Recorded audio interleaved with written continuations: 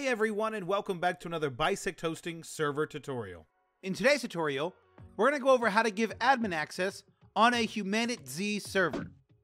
First, we're going to log into our BisectHosting Games panel and choose our HumanitZ server.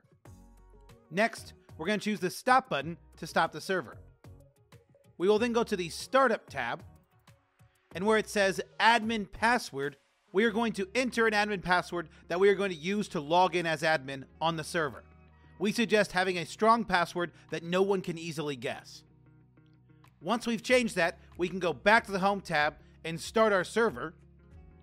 We then want to log into our HumanitZ server, and we are going to hit Enter to open the chat, and then we're going to run the following command: /admin access space and then the admin password.